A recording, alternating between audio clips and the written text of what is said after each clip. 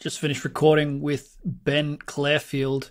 We discussed some of his influence from Ido Portal, special times with Charles, getting into a little bit around neurotyping and how that fits together potentially for connective tissue training and long-term connective tissue adaptation. Really interesting discussion, and I think it will be the first of many. Ben is a really experienced coach. He's recently joined ATG for Coaches, and you can see he's been working. He worked with quite a lot with Charles and went to a number of different education events. I actually did that John Bros weightlifting one as well, and by a signature a few times. But yeah, he's worked with some top level athletes and obviously lots of other people through history. So it was a really interesting conversation, and I hope you enjoy it. All right, we got Ben Clarfield here from Toronto. Reach PT, Reach Gym. Yeah, Reach PT, Reach Personal Training. Do you want to? Can you give us a little bit of background just about Reach as a? Yeah, absolutely.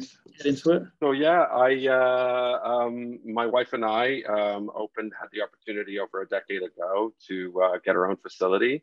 I always, training is an ego business, but I actually wanted to facilitate a place that could take the client and the athlete first. So we have a team that we share clients.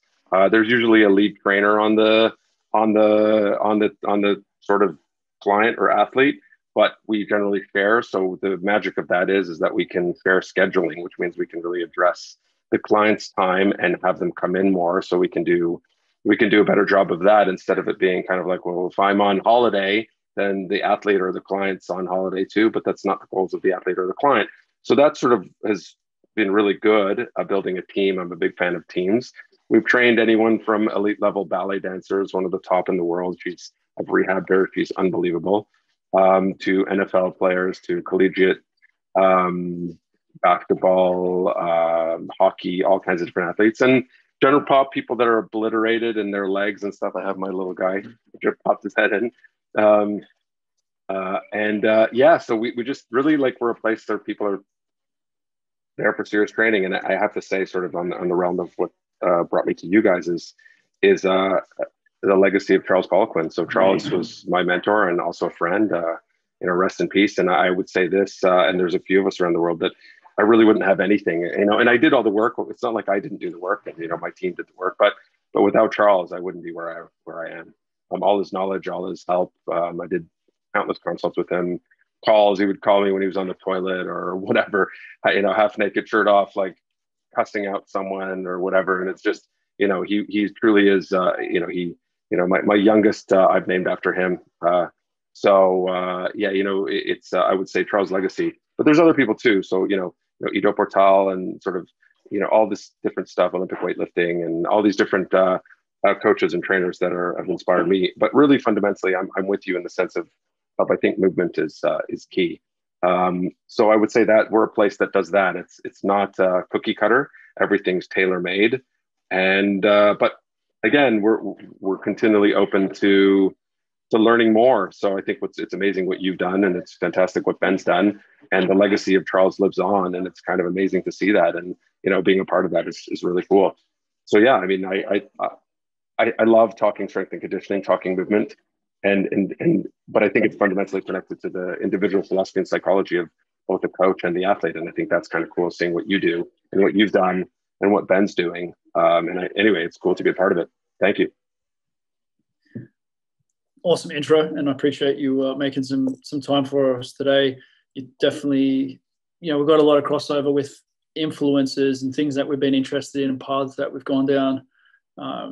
It'd be cool to hear more about when did you get into the Poliquin work, and did you go through T Nation articles and whatnot before? I was very lucky. I have to give credit to a guy who's done this for a long time, but he's more into bodybuilding. And it's funny that you posted about Vince Gironda. He trained with Vince Gironda, and he was a Charles guy. This guy, Mike Demeter, who's a longtime guy. He was a former biker, and I started training at a really crappy Good Life, which is the sort of Anytime Fitness or Life Fitness in Toronto. And I looked at him, and he was coming in at 5 a.m. and he was done by noon with clients he was great and very successful. And I looked at him and said, "What the hell are you doing, man?" And he's like, listen, son, pretty much, this is over a decade ago, probably almost 14 years ago, 13, 14, 15 years ago. So, and he sent me down and said, listen, read every single article by Charles Poliquin on T Nation. That's your education. Go and do the programs upstairs and then do it with your clients and you'll get great results. And I had just gotten married and I had no money. And I told my wife that I had been recommended, I just started the job and I said to her, I got to do this PICP1 course. And she's like, you don't have any money. Yeah, I'll put it on the credit card. It's like, you're an idiot. And then it was the best decision I've ever made. And I did that. And then I got successful with all the stuff and then did level 2 and then biosignature and multiple internships with Charles. And Charles came to my gym and anytime he was in Toronto, he would train at my gym and go for breakfast and coffee and lunch. And we became very good friends. And literally he would call me. I'm not saying I was his best friend, but I spoke to him 2 days before he passed. And I still have all of the messages of the crazy shit he would send me. And he was a very generous guy. And that doesn't, I think the thing with Charles is that people, the greater the crowd, the more bombastic he was. So he would say the bombastic thing and to get the point across. But if you were sitting with him on a lunch, he was extremely nuanced and subtle. And most of his answers would have been something along the lines of, it depends, which I actually think is brilliant. So he had the ability to boil down a point and make people go, so someone would ask, hey, what about a vegan diet or a vegetarian? He says, absolutely. A vegan diet is absolutely fantastic as long as you had 2 kilos of meat a day. So things like that were just super bombastic and whatever, all this kind of stuff. And, you said it recently, the more excuses than a pregnant nun kind of stuff. He was so good at that kind of stuff, but it was rhetorical. It was to get his point across.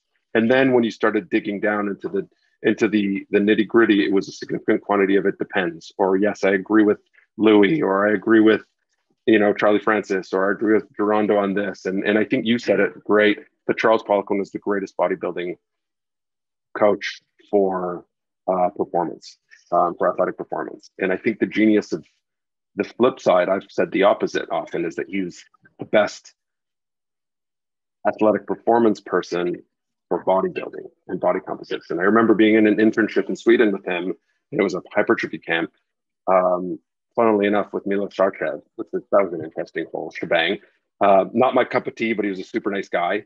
And that's why I gravitate to you, because it's the athletic truth group as opposed to the bodybuilding. But that, again, like, we can't hate on Arnold because all of us are getting paid because of Arnold.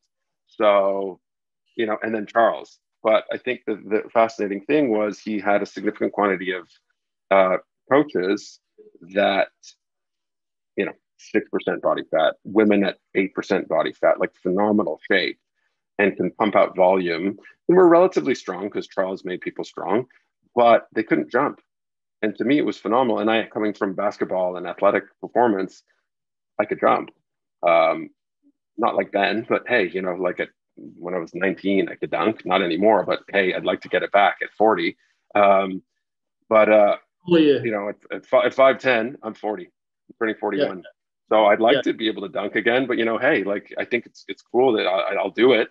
But I think it was really interesting seeing people in phenomenal shape, but that couldn't do the athletic stuff. So he said, listen, if you're going to get any athletes, you have to demonstrate this.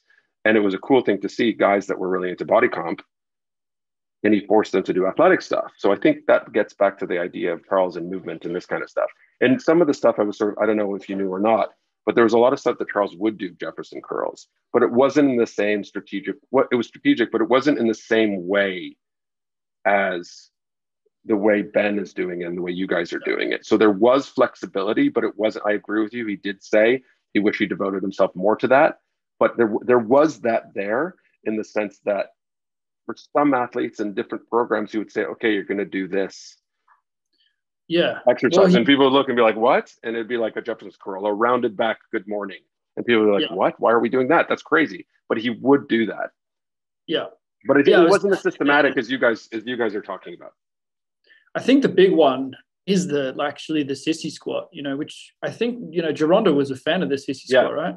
Yeah. I wonder why that didn't make it into Charles's vocabulary, because he had that the machine that is that but that doesn't stretch the quad. No, it's like exactly. I think in some ways he got like, I would make fun of him. He got, he would get a new toy and I would make fun of him and I would say, hi, my name is Charles Poliquin. I am a toy-aholic. I bought another Atlantis toy or another, I have a problem. It's been 3 months since my last purchase of a toy, and he would laugh because it's true, because he would get stuff sent to him and he'd like playing with that. And he enjoyed the bodybuilding. Like, I think there's a significant quantity of us that are Charles guys that are like bodybuilding. That's just stupid. And there's a significant quantity of body comp guys that are like athletic performance. Yeah, I don't care. Give me 6, 12, 25. I want to get shredded.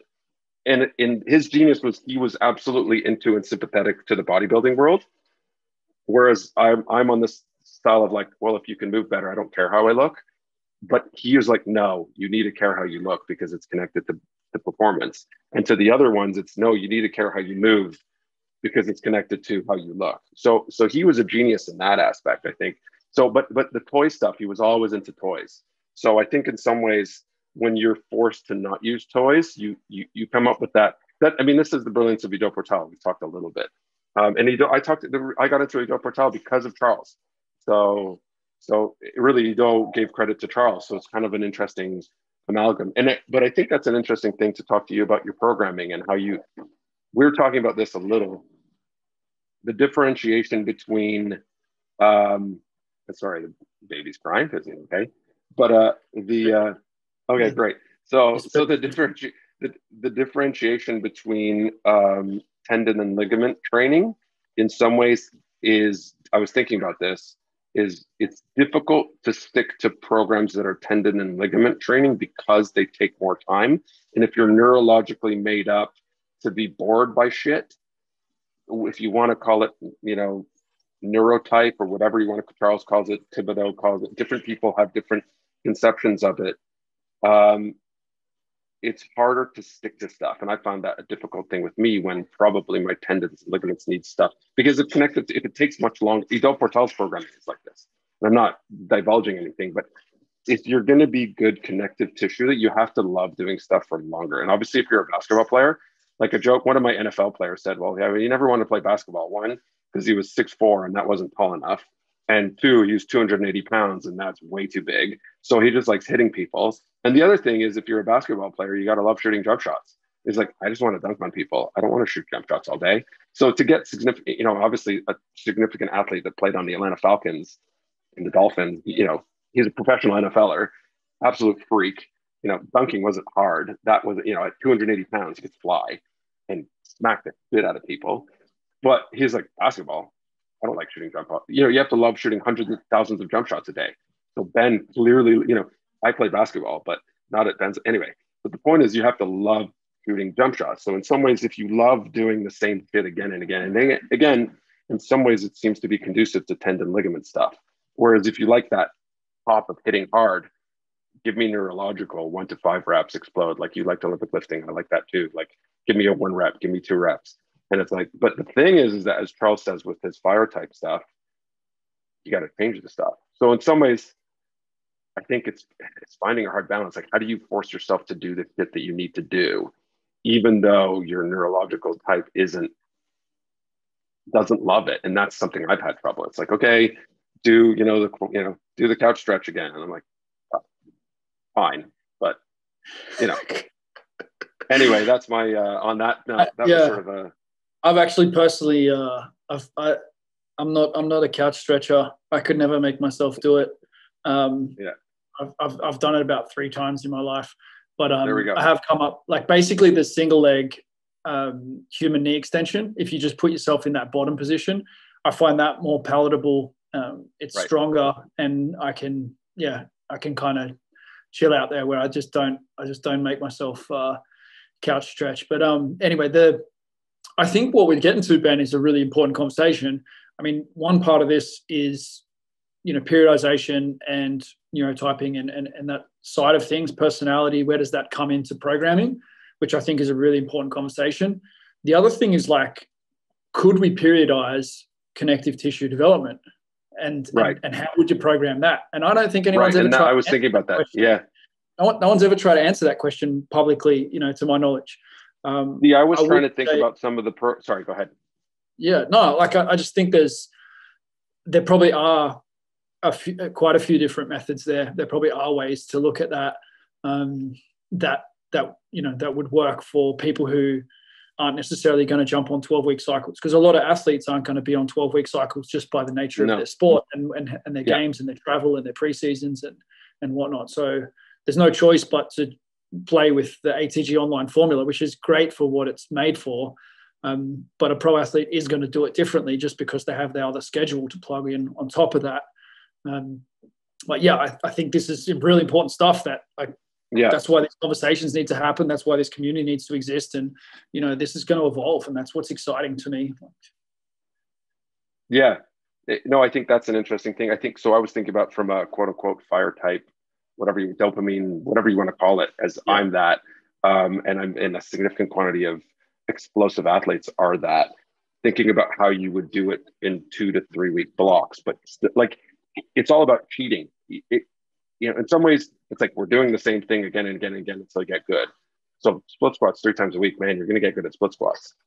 Also squat every day. Also, that's the genius of German volume training for squatting, which, you've talked about Wolfgang Unfold uses 10 sets of 10 back squat, because guess what? You're going to do 100 squats as a beginner rather than 3 sets of 10, 3 sets of 12. Well, you're going to do, it's not going to be necessarily at 60% or 70% of RM, but you're going to re-gear that. So you use the continuation of doing the thing again and again and again and again, and you're going to get good at it. But I think in some ways tricking the brain to feel like it's different. And, Charles talked about the repping. So if you did 5 sets of 5 split squats, well, Monday you could do, I've used this with athletes, you do Monday is dumbbell split squats, 6 reps. Wednesday is barbell 5 reps. Friday is low pulley. Or whatever, right? Exactly. It's different. It's still a split squat. I think these are ways of tricking the thing. Yeah. I think when you bring it into an in-person environment or, working with someone one-to-one, then as an experienced coach, those nuances are not, there's no challenge with bringing that variety in. And I'm really confident that you're going to get similar, if not slightly better results from that, increase in variation, with the caveat of, if you keep playing with all the variables all the time, then you probably won't stick to that goal of having more than body weight split squat. And then, ultimately you're not going to get to the place you want. So the simplicity definitely has its benefit. And then I think there's all those slight changes, even just tempos, right? Going slow on the way down, pausing in the bottom, pausing in the middle. Right. I love those variations, and I think that all definitely does have its place. I like the idea of the first year just being just practice these movements over and over again. I think that the genius of ATG online is really in that simplicity, where it's just so brutally simple that you either do it and you get crazy good results and you jump again and you feel great, or you don't do it. And not going to be testing, you're not going to be challenging your connective tissues to the same degree. It's deliberately smooth and safe. And it's, some of the adjustments that we've made, for example, in the execution of the Nordic, we've made it less explosive out of the bottom. I don't know, how long have you kind of been tuning into Ben's work in ATG? I'd say probably a month and a bit. So but I've watched pretty much so it's kind of, I'm new to it. So in that sense, 18 months ago, it was quite different. Yeah. There were quite a few different nuances within the movements, and we were blowing up a few hamstring tendons, and I actually experienced that myself. And I was sort of jumping in with what Ben was doing because I could see that he cracked this code with the knees, but then it turned out that he didn't have exactly the same dexterity of thinking with other parts of the body, because the knees is where he really had his trouble. So he solved that better than I've seen anyone solve. Right. It makes sense to me. I think the things that make sense to me that he's doing that I haven't seen, even with Charles, and I'm giving credit where credit's due, is sort of the obsessive nature of repetition at what you sort of talked about at a 2-3 out of 5, right? And there's genius in that. And if you're a dopamine fire guy, you're like, this shit's boring. Give me a 5. And there's genius in that, in the sense that you can continue to hit connective tissue at a 2-3. I think you articulated that well. I think that's the articulation of what he's doing. And that's the point. The point is, how do you trick a dopamine guy to do the shit at a 2-3 that's going to allow him to do the 5s when he wants to do the 5s? And that's, I think, the brilliance. And I think that's the nuance that we're discussing, which is, I think there's, and I need to do, how long I stay on the first program and jump to dense and, like I'm debating in my head, right? Like, one of the guys was talking about that he does, I think he's saying he does 2-3 weeks of 0 and then does 2 or 3 weeks of dense, and he's going back in between them, accumulation, intensification. Right. For him, that's accumulation, intensification relatively, because there's weight in dense.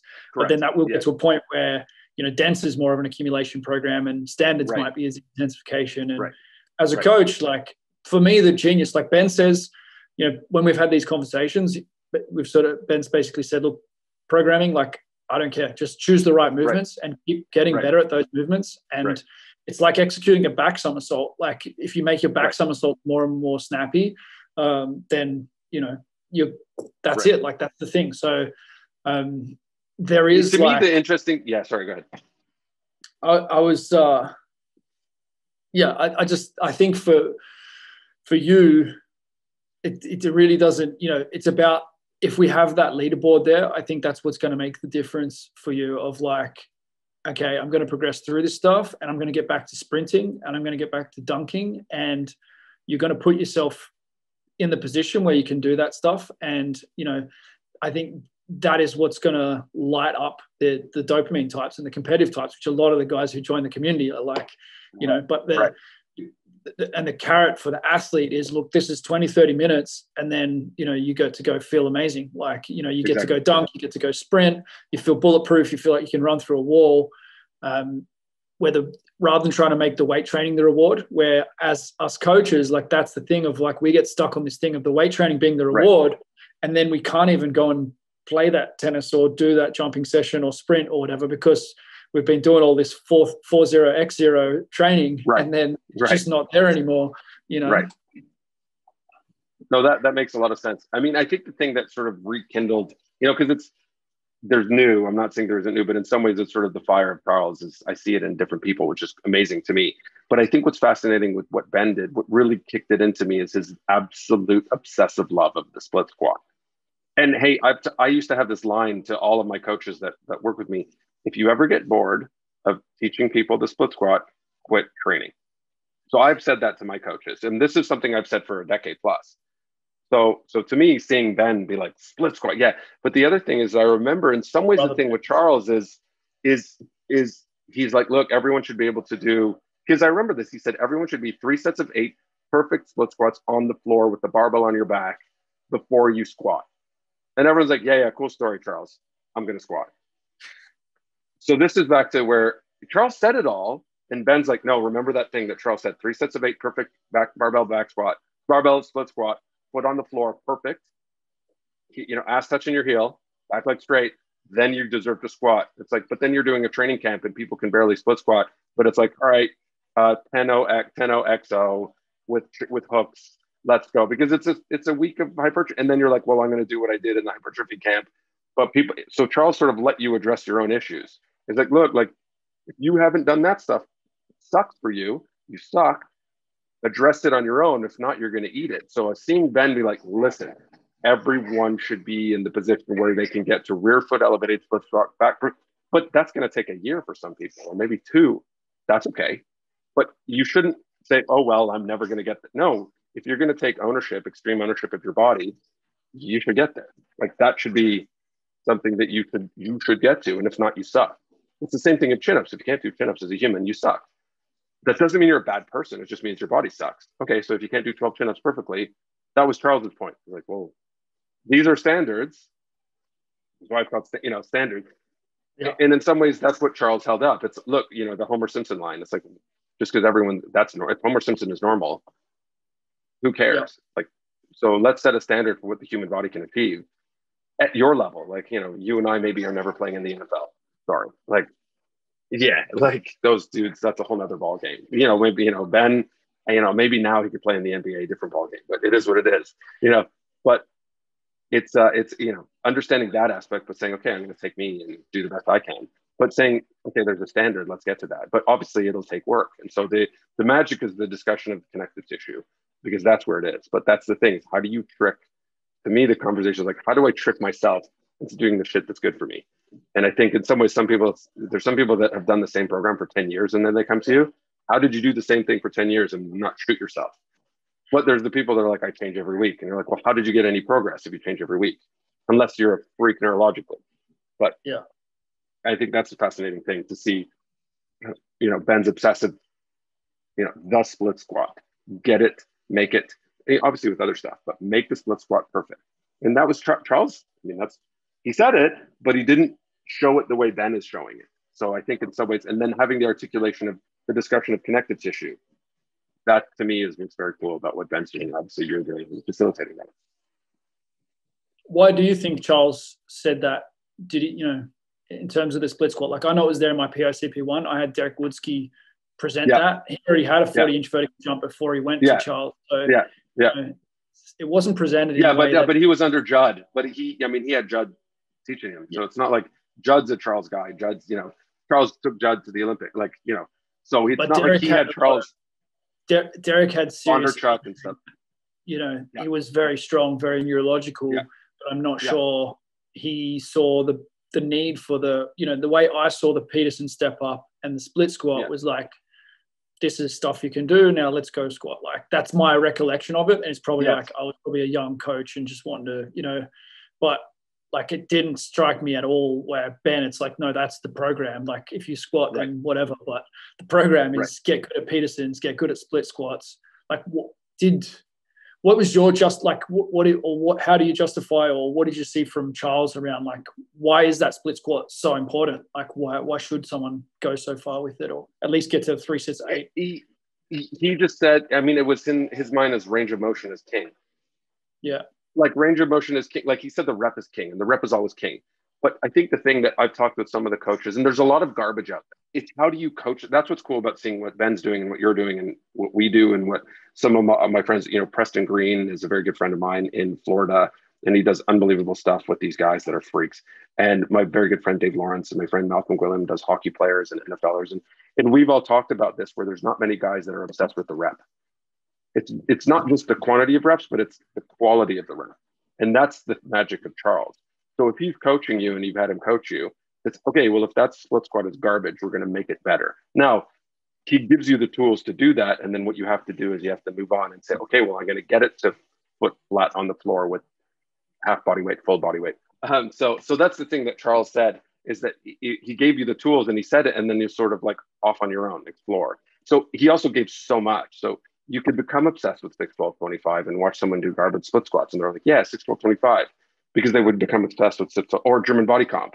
Yeah, but you're not doing the squat properly. So you need remedial work. You need your split squats. You need a structural balance phase. So he always talked about structural balance. So that was always there. So it's not like that wasn't there in that end. It was more along the lines of, he gave you the tools, and then you could either take it, like Ben's taking it, and push it. I mean, he always said stuff like, get lean before you put muscle on, but then people would forget that.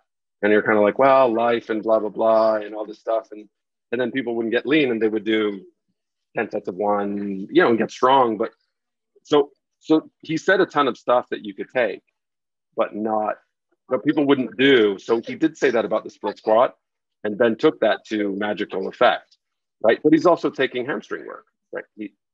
And I think in some ways it's an interesting thing, because I have, a few pieces of Atlantis magical leg curl stuff, which is a conversation. But if you're doing stuff like Ben saying, look, you don't need equipment. You don't need equipment, but some equipment's really good. Like, I have a tibialis machine. It's really good from Atlantis. Like I was talking about that. It's great, but you can do it without it. So in some ways, my gym's pretty expensive. Like, I've got Charles's Watson dumbbells. I have the ones that say strength center on them from him. It's kind of an amazing thing. And Ben just got his. So you don't need all of the tools, but they're pretty awesome. So I think that's the thing, is people get obsessed with the tools and forget the movement. But sometimes you can get into the position where you sort of forget forget that tools are good too. And I think that's what Charles, he had so much, he gave so much. People get obsessed with the Watson dumbbells, but then not do a bench press properly with the dumbbell. Fundamentally, you still have to remember they're tools, but they're really cool tools, right? So I really like what Ben's doing about the percentage. Ben had a really nice body gym. weight. Yeah. He had a really nice gym. I think he just wants that 12-year-old kid to be able to, his 12-year-old self was buying all these dunk programs and getting messed up, and he wants to have that solution out there. But he's definitely not against, and we're going to be, we're working on like an ATG gym format of like, if your budget's here, then this is what gear you have. And if your budget's here, then this is what gear you have. And yeah. All right. We better wrap this up because we could talk forever. Thank you. I appreciate it. Yeah, absolutely. I appreciate your time, Ben. And yeah, I'm looking forward to chatting more and covering more together. Thank you, brother. Thank you very much. We'll chat again soon.